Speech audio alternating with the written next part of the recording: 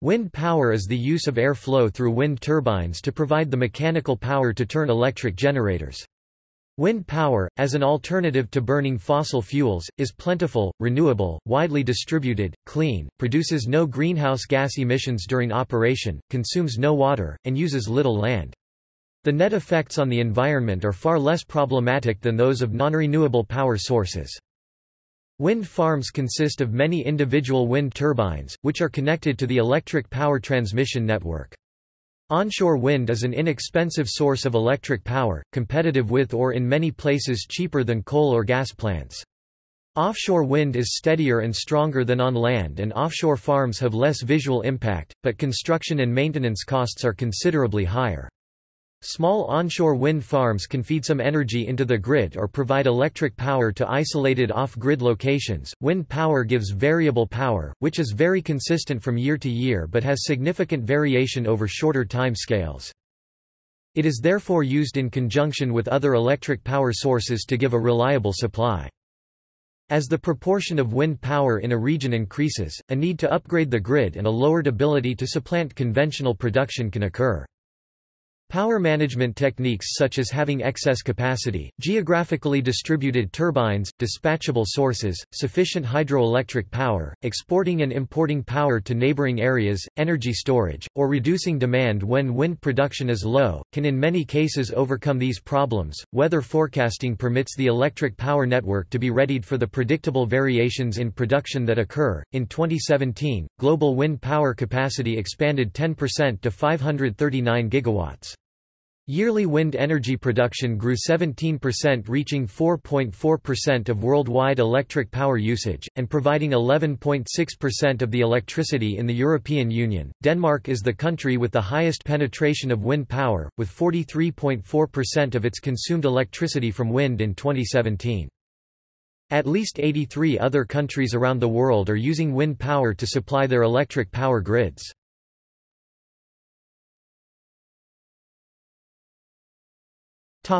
History. Wind power has been used as long as humans have put sails into the wind. For more than 2 millennia, wind-powered machines have ground grain and pumped water.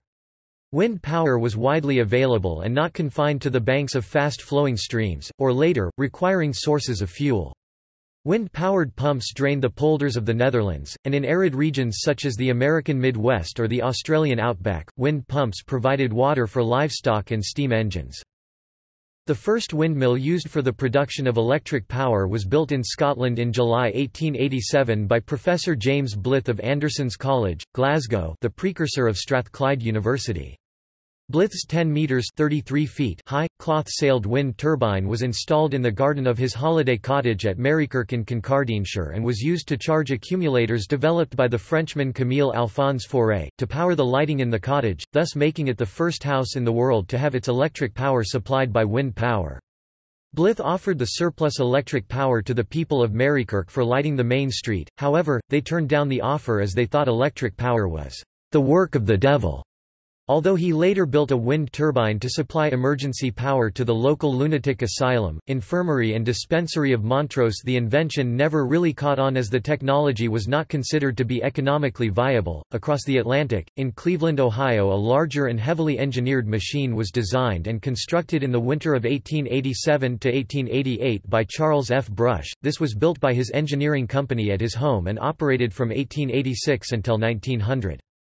The Brush wind turbine had a rotor 17 meters (56 feet) in diameter and was mounted on an 18 meters (59 feet) tower. Although large by today's standards, the machine was only rated at 12 kilowatts. The connected dynamo was used either to charge a bank of batteries or to operate up to 100 incandescent light bulbs, 3 arc lamps, and various motors in Brush's laboratory. With the development of electric power, wind power found new applications in lighting buildings remote from centrally generated power. Throughout the 20th century, parallel paths developed small wind stations suitable for farms or residences, and larger utility-scale wind generators that could be connected to electric power grids for remote use of power. Today, wind-powered generators operate in every size range between tiny stations for battery charging at isolated residences, up to near gigawatt-sized offshore wind farms that provide electric power to national electrical networks.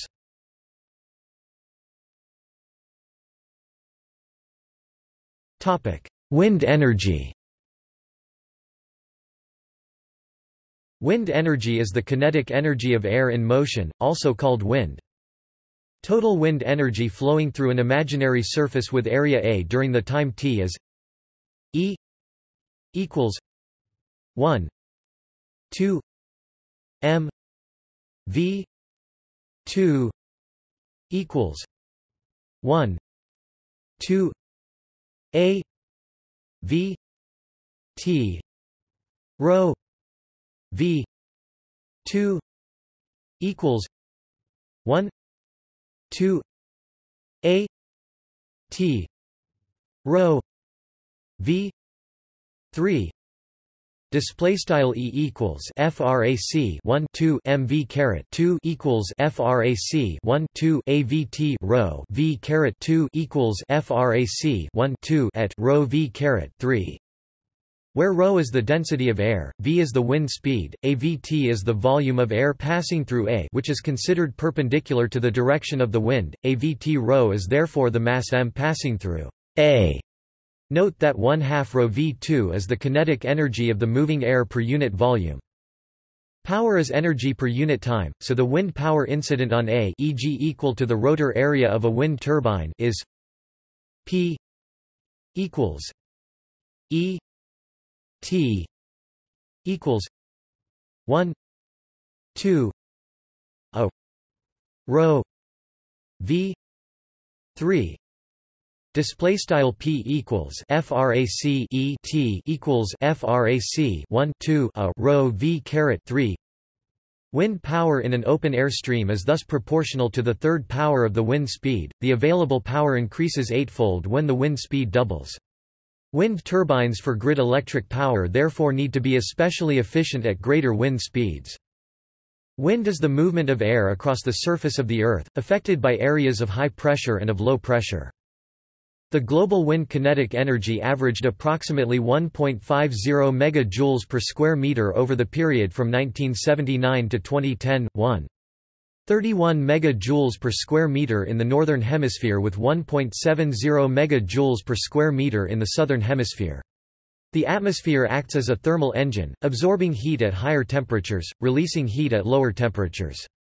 The process is responsible for production of wind kinetic energy at a rate of 2.46 with m2, sustaining thus the circulation of the atmosphere against frictional dissipation. Through wind resource assessment, it is possible to provide estimates of wind power potential globally, by country or region, or for a specific site.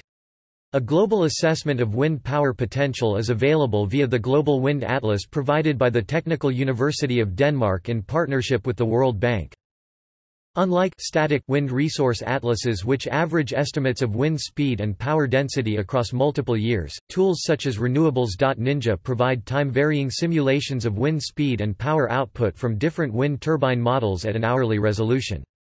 More detailed, site-specific assessments of wind resource potential can be obtained from specialist commercial providers, and many of the larger wind developers will maintain in-house modeling capabilities. The total amount of economically extractable power available from the wind is considerably more than present human power use from all sources. Axel Kleiden of the Max Planck Institute in Germany, carried out a top-down calculation on how much wind energy there is, starting with the incoming solar radiation that drives the winds by creating temperature differences in the atmosphere. He concluded that somewhere between 18 terawatts and 68 terawatts could be extracted. Christina Archer and Mark Z. Jacobson presented a bottom-up estimate, which unlike Kleiden's are based on actual measurements of wind speeds, and found that there is 1,700 terawatts of wind power at an altitude of 100 meters over land and sea. Of this, between 72 and 170 terawatts could be extracted in a practical and cost-competitive manner. They later estimated 80 terawatts. However, research at Harvard University estimates 1 watt per square meter on average and 2 to 10 megawatts per square kilometer capacity for large-scale wind farms, suggesting that these estimates of total global wind resources are too high by a factor of about 4. The strength of wind varies, and an average value for a given location does not alone indicate the amount of energy a wind turbine could produce there. To assess prospective wind power sites, a probability distribution function is often fit to the observed wind speed data. Different locations will have different wind speed distributions. The Weibull model closely mirrors the actual distribution of hourly, 10-minute wind speeds at many locations. The Weibull factor is often close to 2 and therefore a Rayleigh distribution can be used as a less accurate, but simpler model.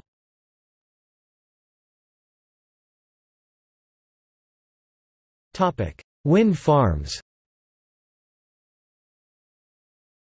A wind farm is a group of wind turbines in the same location used for production of electric power. A large wind farm may consist of several hundred individual wind turbines distributed over an extended area, but the land between the turbines may be used for agricultural or other purposes. For example, Gansu Wind Farm, the largest wind farm in the world, has several thousand turbines. A wind farm may also be located offshore. Almost all large wind turbines have the same design. A horizontal axis wind turbine having an upwind rotor with 3 blades, attached to a nacelle on top of a tall tubular tower. In a wind farm, individual turbines are interconnected with a medium voltage, often 34.5 kV, power collection system and communications network. In general, a distance of 7d 7 times rotor diameter of the wind turbine is set between each turbine in a fully developed wind farm. At a substation, this medium-voltage electric current is increased in voltage with a transformer for connection to the high-voltage electric power transmission system.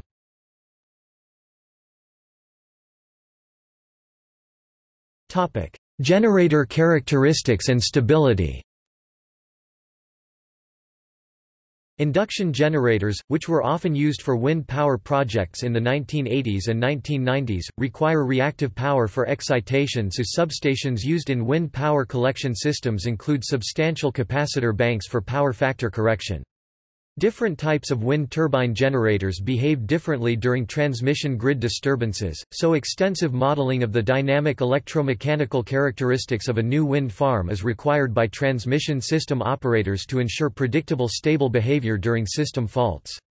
In particular, induction generators cannot support the system voltage during faults, unlike steam or hydro turbine-driven synchronous generators. Today these generators aren't used anymore in modern turbines.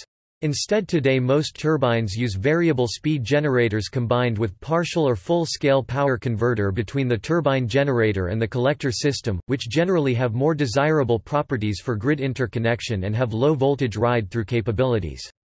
Modern concepts use either doubly fed machines with partial scale converters or squirrel cage induction generators or synchronous generators, both permanently and electrically excited, with full-scale converters. Transmission systems operators will supply a wind farm developer with a grid code to specify the requirements for interconnection to the transmission grid. This will include power factor, constancy of frequency and dynamic behavior of the wind farm turbines during a system fault.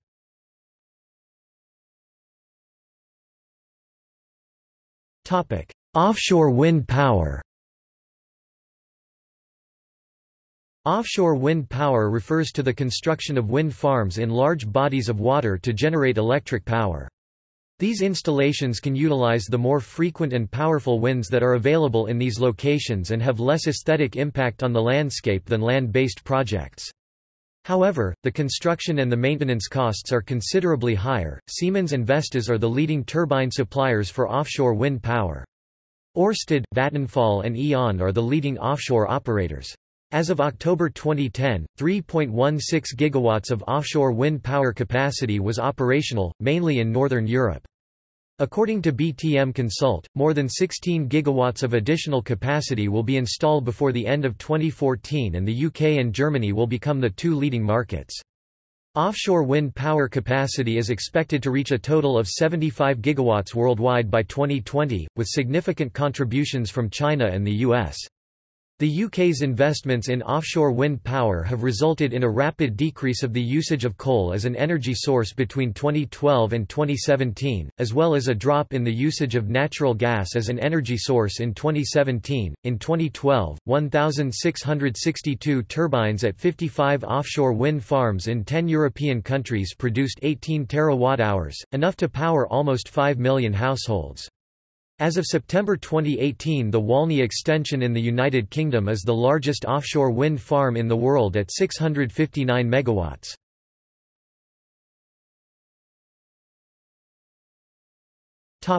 Collection and transmission network. In a wind farm, individual turbines are interconnected with a medium voltage, usually 34.5 kV, power collection system and communications network. At a substation, this medium voltage electric current is increased in voltage with a transformer for connection to the high voltage electric power transmission system. A transmission line is required to bring the generated power to often remote markets. For an offshore station, this may require a submarine cable. Construction of a new high-voltage line may be too costly for the wind resource alone, but wind sites may take advantage of lines installed for conventionally fueled generation. One of the biggest current challenges to wind power grid integration in the United States is the necessity of developing new transmission lines to carry power from wind farms, usually in remote lowly populated states in the middle of the country due to availability of wind, to high-load locations, usually on the coasts where population density is higher. The current transmission lines in remote locations were not designed for the transport of large amounts of energy. As transmission lines become longer, the losses associated with power transmission increase, as modes of losses at lower lengths are exacerbated and new modes of losses are no longer negligible as the length is increased, making it harder to transport large loads over large distances. However, resistance from state and local governments makes it difficult to construct new transmission lines.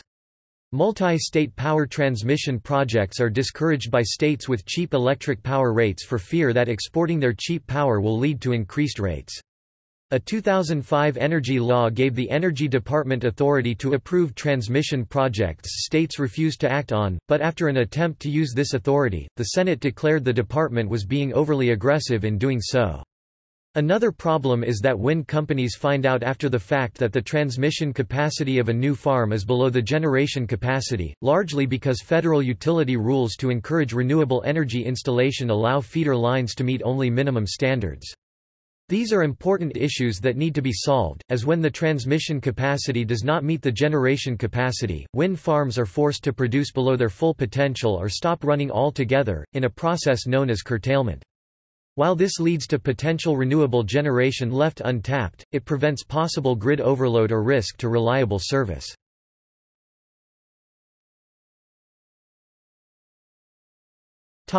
Wind power capacity and production. As of 2015, there are over 200,000 wind turbines operating, with a total nameplate capacity of 432 gigawatts worldwide. The European Union passed 100 gigawatts nameplate capacity in September 2012, while the United States surpassed 75 gigawatts in 2015 and China's grid-connected capacity passed 145 gigawatts in 2015. In 2015, wind power constituted 15.6% of all installed power generation capacity in the European Union and it generated around 11.4% of its power. World wind generation capacity more than quadrupled between 2000 and 2006, doubling about every 3 years. The United States pioneered wind farms and led the world in installed capacity in the 1980s and into the 1990s. In 1997, installed capacity in Germany surpassed the United States and led until once again overtaken by the United States in 2008. China has been rapidly expanding its wind installations in the late 2000s and passed the United States in 2010 to become the world leader. As of 2011, 83 countries around the world were using wind power on a commercial basis. The actual amount of electric power that wind is able to generate is calculated by multiplying the nameplate capacity by the capacity factor, which varies according to equipment and location. Estimates of the capacity factors for wind installations are in the range of 35% to 44%.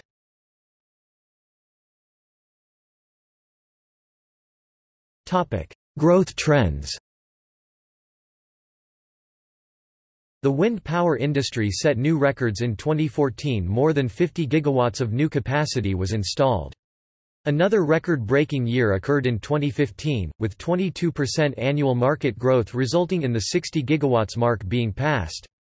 In 2015, close to half of all new wind power was added outside of the traditional markets in Europe and North America.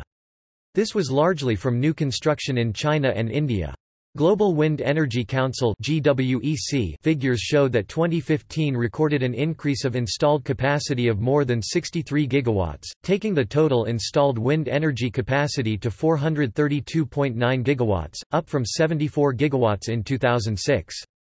In terms of economic value, the wind energy sector has become one of the important players in the energy markets, with the total investments reaching $329 billion, €296.6 billion, an increase of 4% over 2014. Although the wind power industry was affected by the global financial crisis in 2009 and 2010, GWEC predicts that the installed capacity of wind power will be 792.1 gigawatts by the end of 2020 and 4,042 gigawatts by end of 2050.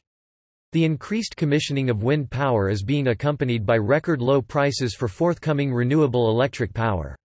In some cases, wind onshore is already the cheapest electric power generation option and costs are continuing to decline. The contracted prices for wind onshore for the next few years are now as low as $30 per megawatt-hour. In the EU in 2015, 44% of all new generating capacity was wind power, while in the same period net fossil fuel power capacity decreased.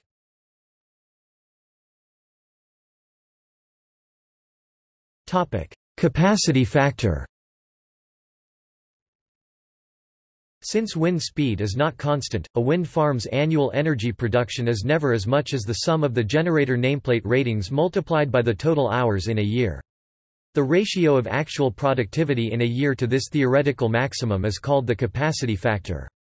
Typical capacity factors are 15 to 50%. Values at the upper end of the range are achieved in favorable sites and are due to wind turbine design improvements. Online data is available for some locations, and the capacity factor can be calculated from the yearly output.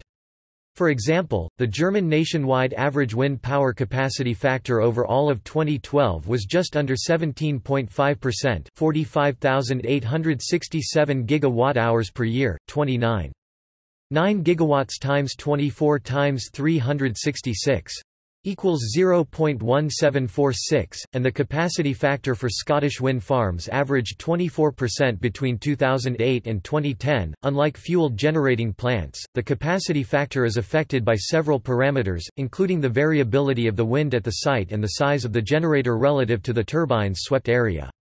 A small generator would be cheaper and achieve a higher capacity factor but would produce less electric power and thus less profit in high winds.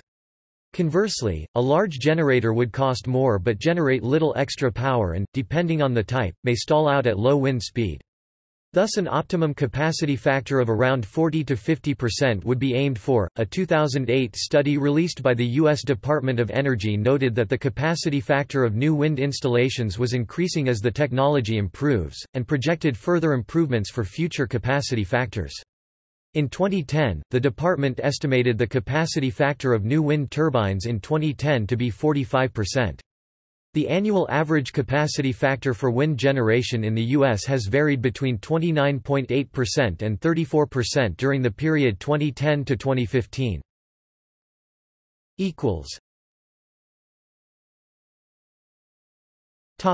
Penetration.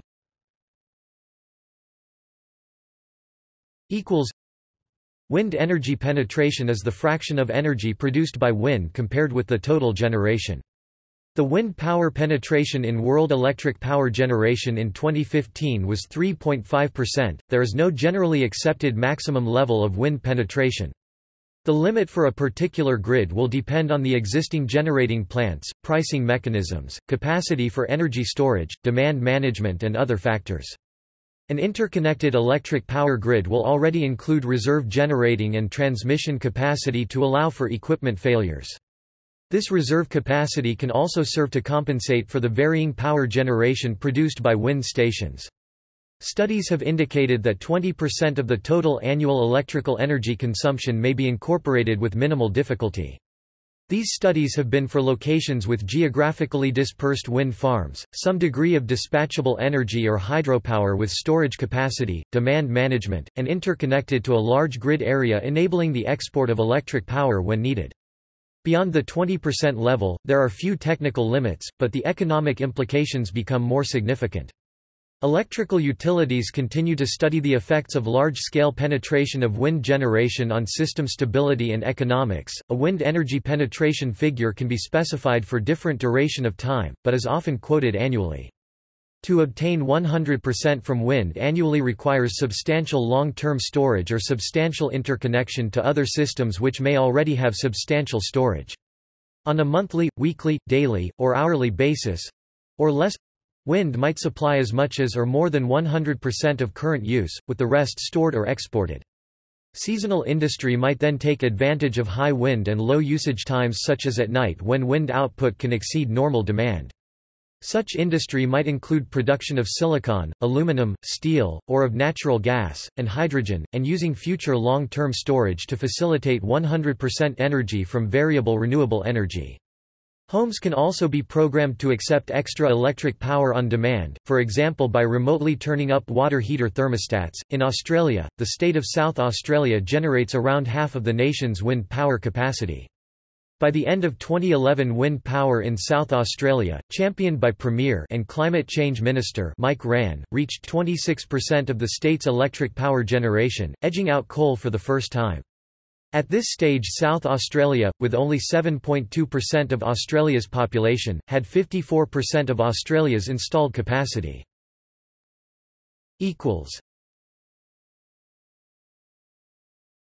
Topic: Variability.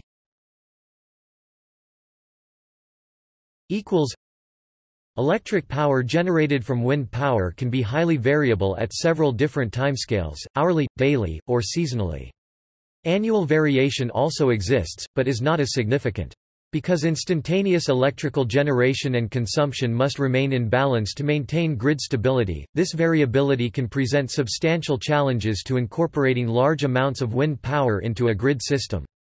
Intermittency and the non-dispatchable nature of wind energy production can raise costs for regulation, incremental operating reserve, and at high penetration levels could require an increase in the already existing energy demand management, load shedding, storage solutions or system interconnection with HVDC cables. Fluctuations in load and allowance for failure of large fossil fuel generating units requires operating reserve capacity, which can be increased to compensate for variability of wind generation. Wind power is variable, and during low wind periods it must be replaced by other power sources. Transmission networks presently cope with outages of other generation plants and daily changes in electrical demand, but the variability of intermittent power sources such as wind power, is more frequent than those of conventional power generation plants which, when scheduled to be operating, may be able to deliver their nameplate capacity around 95% of the time. Presently, grid systems with large wind penetration require a small increase in the frequency of usage of natural gas spinning reserve power plants to prevent a loss of electric power in the event that there is no wind. At low wind power penetration, this is less of an issue. GE has installed a prototype wind turbine with onboard battery similar to that of an electric car, equivalent of 1 minute of production. Despite the small capacity, it is enough to guarantee that power output complies with forecast for 15 minutes, as the battery is used to eliminate the difference rather than provide full output. In certain cases, the increased predictability can be used to take wind power penetration from 20 to 30 or 40%. The battery cost can be retrieved by selling burst power on demand and reducing backup needs from gas plants. In the UK, there were 124 separate occasions from 2008 to 2010 when the nation's wind output fell to less than 2% of installed capacity. A report on Denmark's wind power noted that their wind power network provided less than 1% of average demand on 54 days during the year 2002. Wind power advocates argue that these periods of low wind can be dealt with by simply restarting existing power stations that have been held in readiness, or interlinking with HVDC. Electrical grids with slow-responding thermal power plants and without ties to networks with hydroelectric generation may have to limit the use of wind power.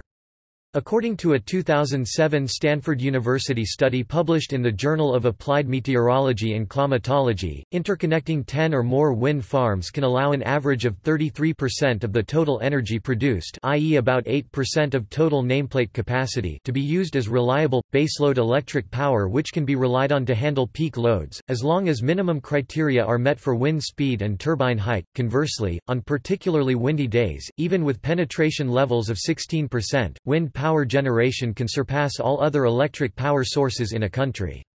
In Spain, in the early hours of 16 April 2012, wind power production reached the highest percentage of electric power production till then, at 60.46% of the total demand.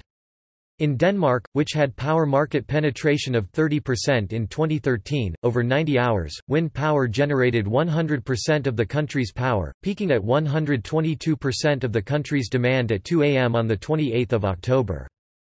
A 2006 International Energy Agency forum presented costs for managing intermittency as a function of wind energy's share of total capacity for several countries, as shown in the table on the right. 3 reports on the wind variability in the UK issued in 2009, generally agree that variability of wind needs to be taken into account by adding 20% to the operating reserve, but it does not make the grid unmanageable.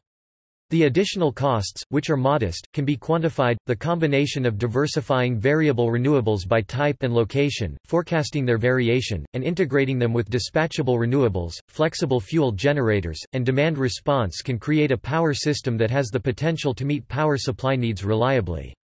Integrating ever higher levels of renewables is being successfully demonstrated in the real world.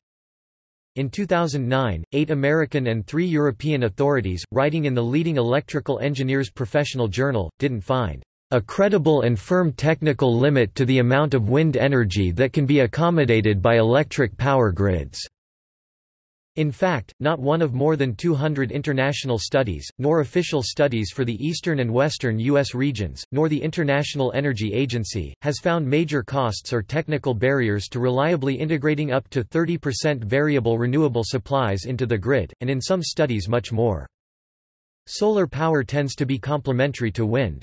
On daily to weekly timescales, high-pressure areas tend to bring clear skies and low surface winds, whereas low-pressure areas tend to be windier and cloudier. On seasonal timescales, solar energy peaks in summer, whereas in many areas wind energy is lower in summer and higher in winter. Thus the seasonal variation of wind and solar power tend to cancel each other somewhat. In 2007, the Institute for Solar Energy Supply Technology of the University of Kassel pilot tested a combined power plant linking solar, wind, biogas and hydrostorage to provide load following power around the clock and throughout the year, entirely from renewable sources.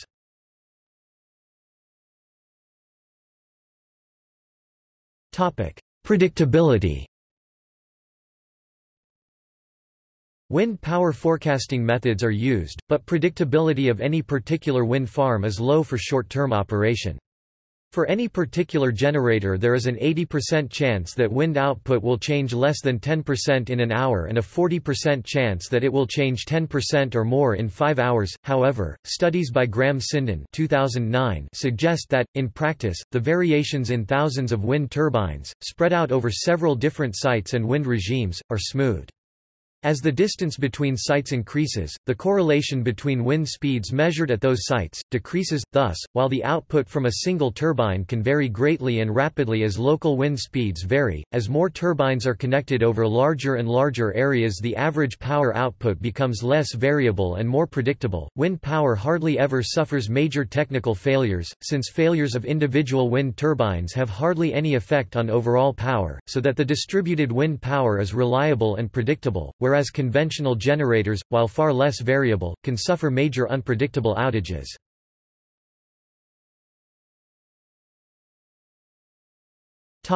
Energy storage. Typically, conventional hydroelectricity complements wind power very well. When the wind is blowing strongly, nearby hydroelectric stations can temporarily hold back their water. When the wind drops they can, provided they have the generation capacity, rapidly increase production to compensate.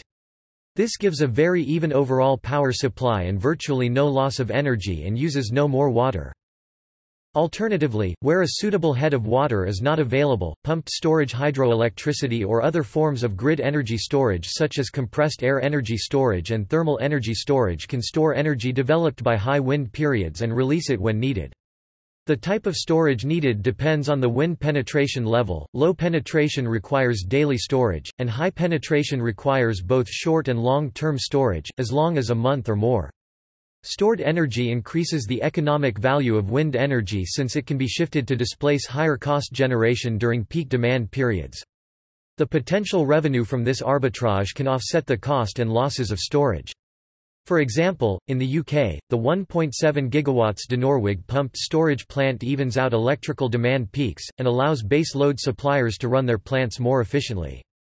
Although pumped storage power systems are only about 75% efficient, and have high installation costs, their low running costs and ability to reduce the required electrical base load can save both fuel and total electrical generation costs. In particular geographic regions, peak wind speeds may not coincide with peak demand for electrical power. In the U.S. states of California and Texas, for example, hot days in summer may have low wind speed and high electrical demand due to the use of air conditioning. Some utilities subsidize the purchase of geothermal heat pumps by their customers, to reduce electric power demand during the summer months by making air conditioning up to 70% more efficient. Widespread adoption of this technology would better match electric power demand to wind availability in areas with hot summers and low summer winds.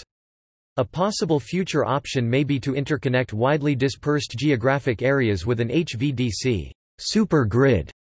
In the U.S. it is estimated that to upgrade the transmission system to take in planned or potential renewables would cost at least $60 billion, while the society value of added wind power would be more than that cost. Germany has an installed capacity of wind and solar that can exceed daily demand, and has been exporting peak power to neighboring countries, with exports which amounted to some 14.7 billion kilowatt-hours in 2012. A more practical solution is the installation of 30 days storage capacity able to supply 80% of demand, which will become necessary when most of Europe's energy is obtained from wind power and solar power. Just as the EU requires member countries to maintain 90 days strategic reserves of oil, it can be expected that countries will provide electric power storage, instead of expecting to use their neighbors for net metering.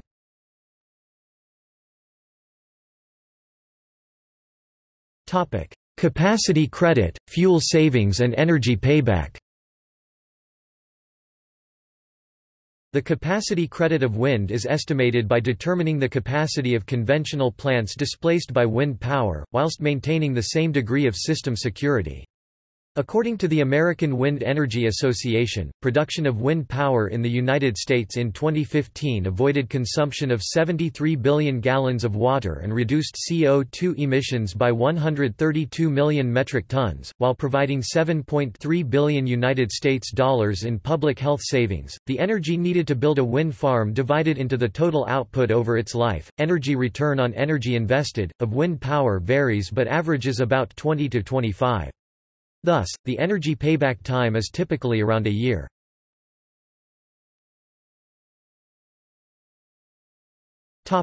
Economics.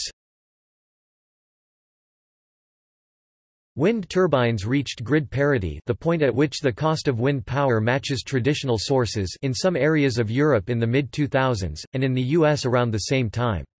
Falling prices continue to drive the levelized cost down, and it has been suggested that it has reached general grid parity in Europe in 2010, and will reach the same point in the US around 2016 due to an expected reduction in capital costs of about 12%.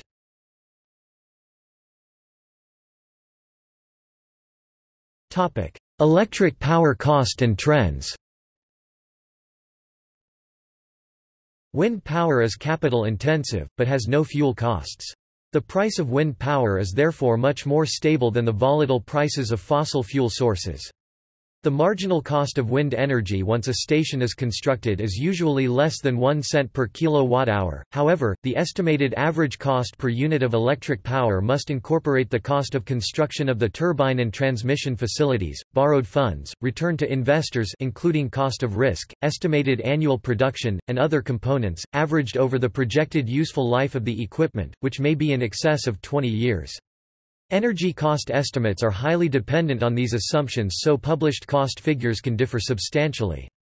In 2004, wind energy cost a fifth of what it did in the 1980s, and some expected that downward trend to continue as larger multi-megawatt turbines were mass-produced. In 2012, capital costs for wind turbines were substantially lower than 2008 to 2010 but still above 2002 levels. A 2011 report from the American Wind Energy Association stated, "Wind's costs have dropped over the past 2 years, in the range of 5 to 6 cents per kilowatt-hour recently, about 2 cents cheaper than coal-fired electric power, and more projects were financed through debt arrangements than tax equity structures last year, winning more mainstream acceptance from Wall Street's banks." Equipment makers can also deliver products in the same year that they are ordered instead of waiting up to 3 years as was the case in previous cycles. 5,600 megawatts of new installed capacity is under construction in the United States, more than double the number at this point in 2010. 35% of all new power generation built in the United States since 2005 has come from wind, more than new gas and coal plants combined, as power providers are increasingly enticed to wind as a convenient hedge against unpredictable commodity price moves. A British Wind Energy Association report gives an average generation cost of onshore wind power of around 3.2 pence between US 5 and 6 cents per kilowatt-hour 2005. Cost per unit of energy produced was estimated in 2006 to be 5 to 6% above the cost of new generating capacity in the U.S. for coal and natural gas. Wind cost was estimated at $55.80 per megawatt-hour, coal at $53.10 per megawatt-hour, and natural gas at $52.50. Similar comparative results with natural gas were obtained in a governmental study in the UK in 2011. In 2011, power from wind turbines could be already cheaper than fossil or nuclear plants. It is also expected that wind power will be the cheapest form of energy generation in the future. The presence of wind energy, even when subsidized, can reduce costs for consumers, €5 billion per year in Germany, by reducing the marginal price, by minimizing the use of expensive peaking power plants. A 2012 EU study shows base cost of onshore wind power similar to coal, when subsidies and externalities are disregarded. Wind power has some of the lowest external costs. In February 2013, Bloomberg New Energy Finance (BNEF) reported that the cost of generating electric power from new wind farms is cheaper than new coal or new baseload gas plants. When including the current Australian federal government carbon pricing scheme, their modelling gives costs in Australian dollars of $80 per megawatt-hour for new wind farms, $143 per megawatt-hour for new coal plants, and $116 per megawatt-hour for new baseload gas plants. The modelling also shows that even without a carbon price, the most efficient way to reduce economy-wide emissions, wind energy is 14% cheaper than new coal and 18% cheaper than new gas. Part of the higher costs for new coal plants is due to high financial lending costs because of the reputational damage of emissions-intensive investments. The expense of gas-fired plants is partly due to export market effects on local prices. Costs of production from coal-fired plants built in the 1970s and 1980s are cheaper than renewable energy sources because of depreciation. In 2015, BNEF calculated LCOE prices per megawatt-hour energy in new power plants excluding carbon costs. $85 for onshore wind, $175 for offshore, $66–75 for coal in the Americas, $82–105 in Europe, gas $80–100. A 2014 study showed unsubsidized LCOE costs between $37–81, depending on region.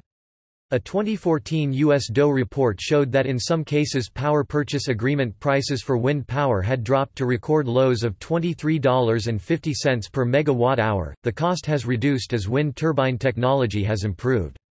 There are now longer and lighter wind turbine blades, improvements in turbine performance, and increased power generation efficiency.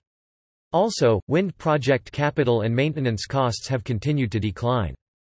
For example, the wind industry in the USA in early 2014 were able to produce more power at lower cost by using taller wind turbines with longer blades, capturing the faster winds at higher elevations.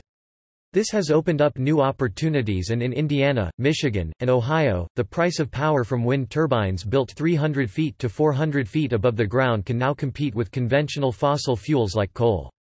Prices have fallen to about 4 cents per kilowatt-hour in some cases, and utilities have been increasing the amount of wind energy in their portfolio, saying it is their cheapest option. A number of initiatives are working to reduce costs of electric power from offshore wind.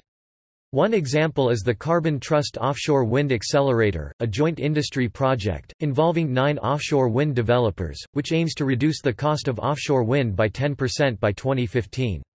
It has been suggested that innovation at scale could deliver 25% cost reduction in offshore wind by 2020. Henrik Stiesdal, former Chief Technical Officer at Siemens Wind Power, has stated that by 2025 energy from offshore wind will be one of the cheapest, scalable solutions in the UK, compared to other renewables and fossil fuel energy sources, if the true cost to society is factored into the cost of energy equation. He calculates the cost at that time to be €43 per megawatt-hour for onshore, and €72 per megawatt-hour for offshore wind. In August 2017, the Department of Energy's National Renewable Energy Laboratory (NREL) published a new report on a 50% reduction in wind power cost by 2030. The NREL is expected to achieve advances in wind turbine design, materials and controls to unlock performance improvements and reduce costs. According to international surveyors, this study shows that cost cutting is projected to fluctuate between 24% and 30% by 2030. In more aggressive cases, experts estimate cost reduction up to 40% if the research and development and technology programs result in additional efficiency.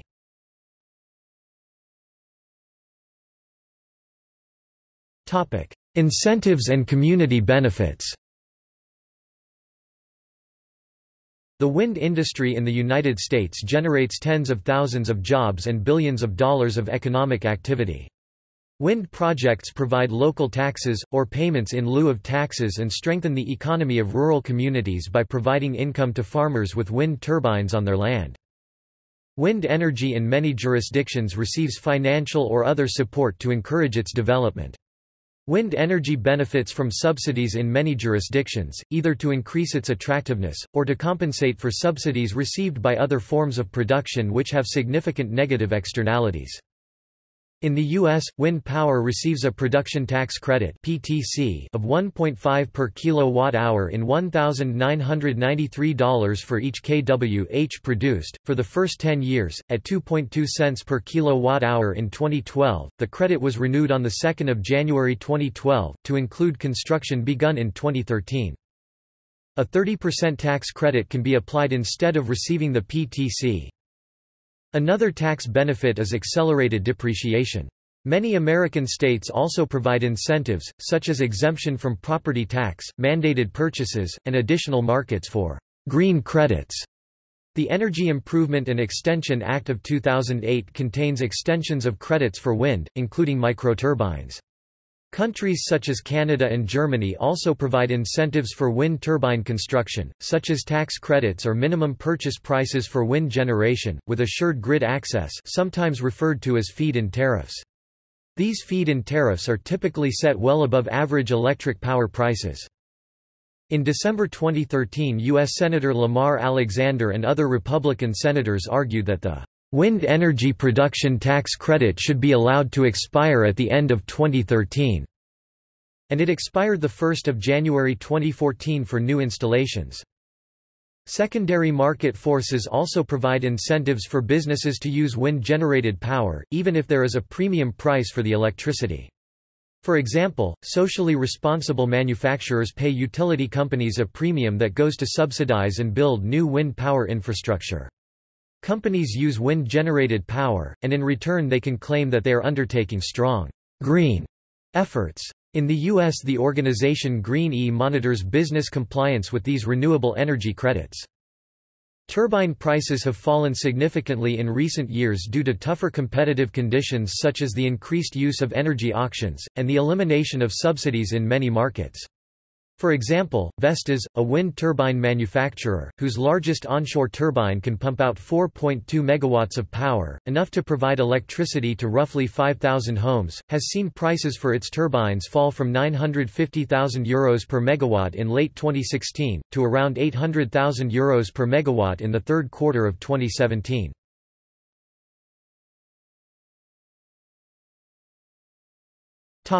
Small-scale wind power. Small-scale wind power is the name given to wind generation systems with the capacity to produce up to 50 kilowatts of electrical power. Isolated communities, that may otherwise rely on diesel generators, may use wind turbines as an alternative. Individuals may purchase these systems to reduce or eliminate their dependence on grid electric power for economic reasons, or to reduce their carbon footprint. Wind turbines have been used for household electric power generation in conjunction with battery storage over many decades in remote areas. Recent examples of small-scale wind power projects in an urban setting can be found in New York City, where, since 2009, a number of building projects have capped their roofs with Gorlov-type helical wind turbines. Although the energy they generate is small compared to the building's overall consumption, they help to reinforce the building's green credentials in ways that showing people your high-tech boiler cannot, with some of the projects also receiving the direct support of the New York State Energy Research and Development Authority. Grid-connected domestic wind turbines may use grid energy storage, thus replacing purchased electric power with locally produced power when available. The surplus power produced by domestic microgenerators can, in some jurisdictions, be fed into the network and sold to the utility company, producing a retail credit for the microgenerator's owners to offset their energy costs. Off-grid system users can either adapt to intermittent power or use batteries, photovoltaic or diesel systems to supplement the wind turbine. Equipment such as parking meters, traffic warning signs, street lighting, or wireless Internet gateways may be powered by a small wind turbine, possibly combined with a photovoltaic system, that charges a small battery, replacing the need for a connection to the power grid. A Carbon Trust study into the potential of small-scale wind energy in the UK, published in 2010, found that small wind turbines could provide up to 1.5 terawatt-hours (TWh) per year of electric power, 0.4% of total UK electric power consumption, saving 0.6 million tons of carbon dioxide (Mount CO2) emission savings. This is based on the assumption that 10% of households would install turbines at costs competitive with grid electric power, around 12 pence (US 19 cents) a kWh. A report prepared for the UK's government-sponsored Energy Saving Trust in 2006, found that home power generators of various kinds could provide 30 to 40% of the country's electric power needs by 2050. Distributed generation from renewable resources is increasing as a consequence of the increased awareness of climate change. The electronic interfaces required to connect renewable generation units with the utility system can include additional functions, such as the active filtering to enhance the power quality.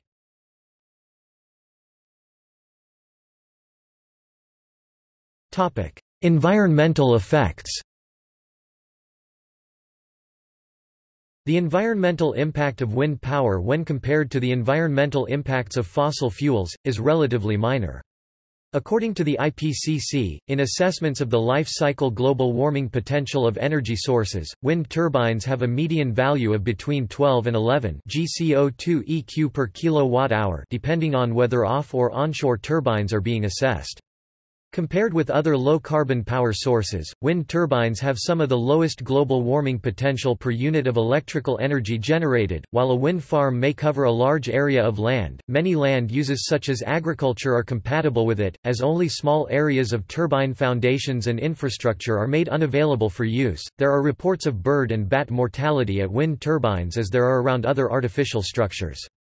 The scale of the ecological impact may or may not be significant, depending on specific circumstances. Prevention and mitigation of wildlife fatalities, and protection of peat bogs, affect the siting and operation of wind turbines.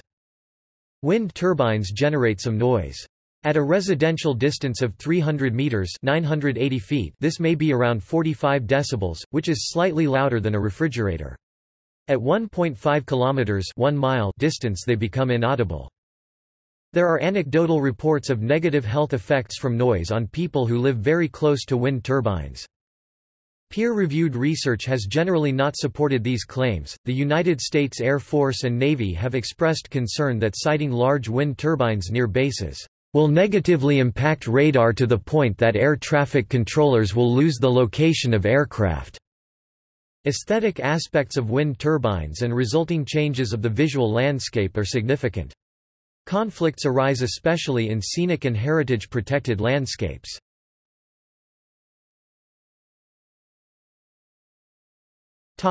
Politics.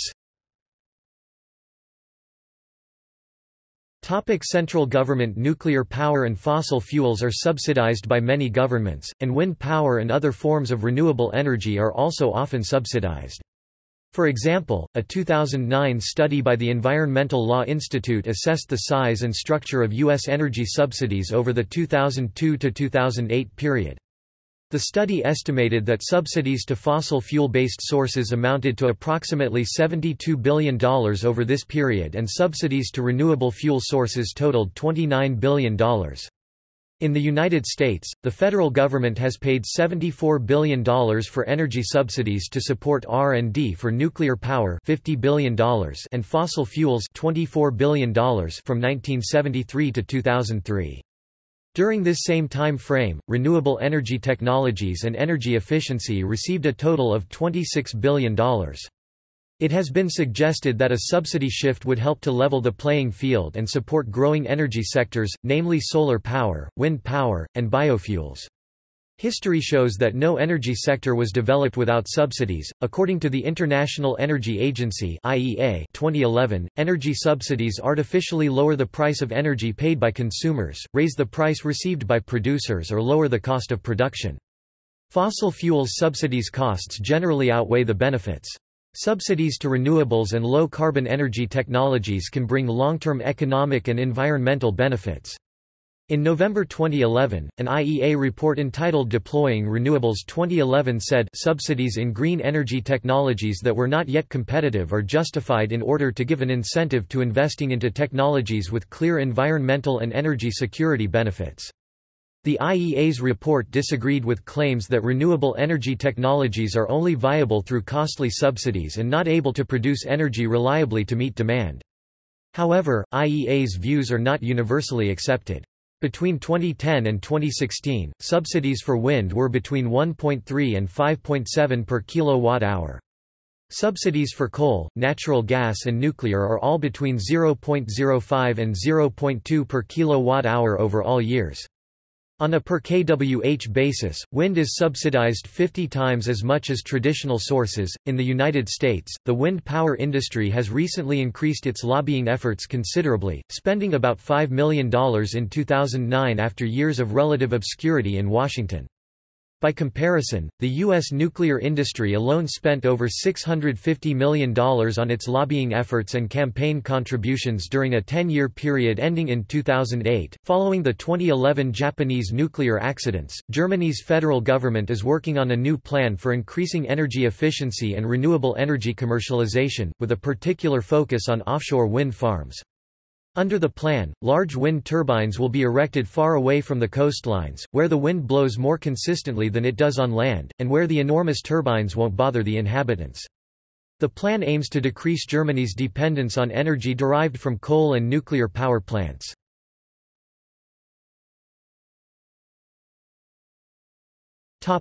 Public opinion. Surveys of public attitudes across Europe and in many other countries show strong public support for wind power. About 80% of EU citizens support wind power.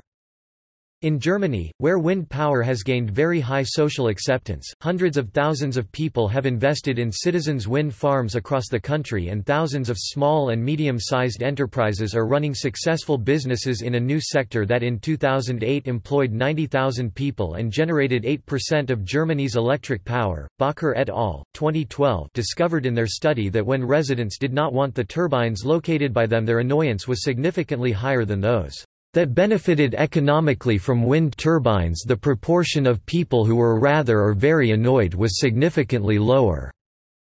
Although wind power is a popular form of energy generation, the construction of wind farms is not universally welcomed, often for aesthetic reasons. In Spain, with some exceptions, there has been little opposition to the installation of inland wind parks. However, the projects to build offshore parks have been more controversial. In particular, the proposal of building the biggest offshore wind power production facility in the world in southwestern Spain in the coast of Cadiz, on the spot of the 1805 Battle of Trafalgar, has been met with strong opposition who fear for tourism and fisheries in the area, and because the area is a war grave. In a survey conducted by Angus Reid Strategies in October 2007, 89% of respondents said that using renewable energy sources like wind or solar power was positive for Canada, because these sources were better for the environment. Only 4% considered using renewable sources as negative since they can be unreliable and expensive. According to a Saint Consulting survey in April 2007, wind power was the alternative energy source most likely to gain public support for future development in Canada, with only 16% opposed to this type of energy.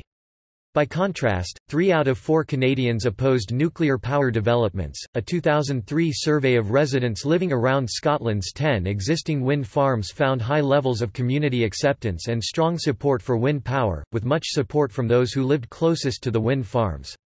The results of this survey support those of an earlier Scottish executive survey, Public Attitudes to the Environment in Scotland 2002, which found that the Scottish public would prefer the majority of their electric power to come from renewables, and which rated wind power as the cleanest source of renewable energy. A survey conducted in 2005 showed that 74% of people in Scotland agree that wind farms are necessary to meet current and future energy needs. When people were asked the same question in a Scottish renewables study conducted in 2010, 78% agreed. The increase is significant as there were twice as many wind farms in 2010 as there were in 2005. The 2010 survey also showed that 52% disagreed with the statement that wind farms are ugly and a blot on the landscape. 59% agreed that wind farms were necessary and that how they looked was unimportant. Regarding tourism, query responders consider power pylons, cell phone towers, quarries and plantations more negatively than wind farms. Scotland is planning to obtain 100% of electric power from renewable sources by 2020. In other cases, there is direct community ownership of wind farm projects. The hundreds of thousands of people who have become involved in Germany's small and medium-sized wind farms demonstrate such support there. A 2010 Harris poll reflects the strong support for wind power in Germany, other European countries, and the United States.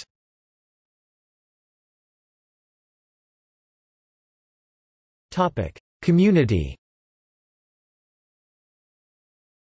Many wind power companies work with local communities to reduce environmental and other concerns associated with particular wind farms. In other cases, there is direct community ownership of wind farm projects. Appropriate government consultation, planning and approval procedures also help to minimize environmental risks. Some may still object to wind farms but, according to the Australia Institute, their concerns should be weighed against the need to address the threats posed by climate change and the opinions of the broader community. In America, wind projects are reported to boost local tax bases, helping to pay for schools, roads and hospitals.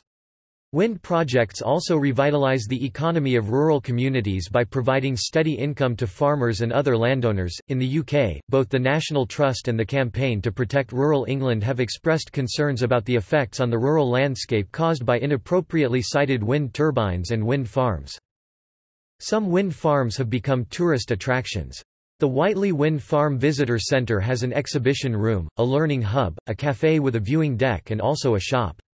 It is run by the Glasgow Science Centre. In Denmark, a loss of value scheme gives people the right to claim compensation for loss of value of their property if it is caused by proximity to a wind turbine.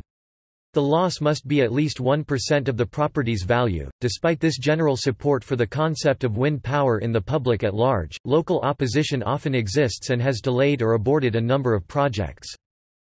For example, there are concerns that some installations can negatively affect TV and radio reception and Doppler weather radar, as well as produce excessive sound and vibration levels leading to a decrease in property values.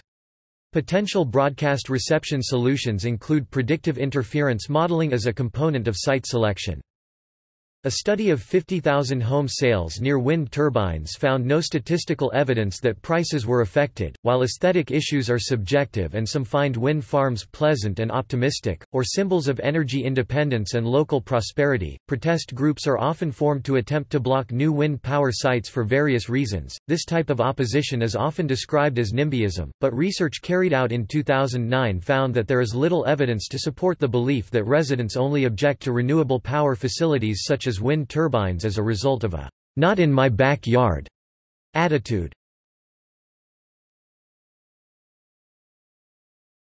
Topic: Turbine design. Wind turbines are devices that convert the wind's kinetic energy into electrical power. The result of over a millennium of windmill development and modern engineering, today's wind turbines are manufactured in a wide range of horizontal axis and vertical axis types. The smallest turbines are used for applications such as battery charging for auxiliary power. Slightly larger turbines can be used for making small contributions to a domestic power supply while selling unused power back to the utility supplier via the electrical grid. Arrays of large turbines, known as wind farms, have become an increasingly important source of renewable energy and are used in many countries as part of a strategy to reduce their reliance on fossil fuels. Wind turbine design is the process of defining the form and specifications of a wind turbine to extract energy from the wind.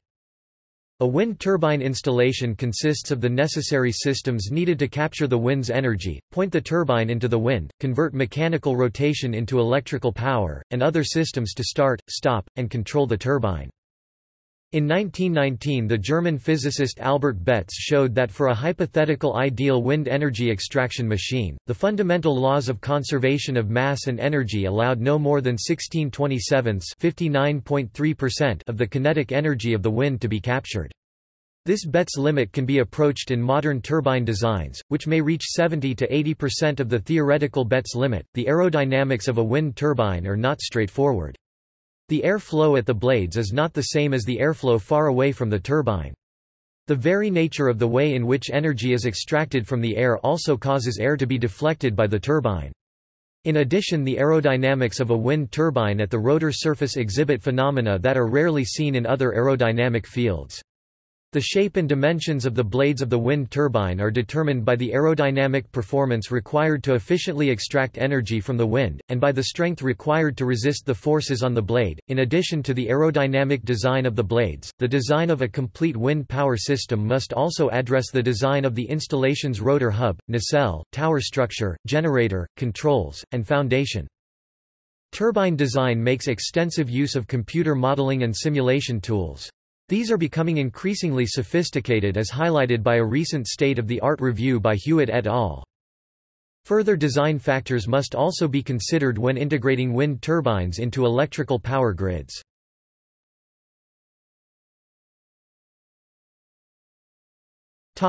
See also Notes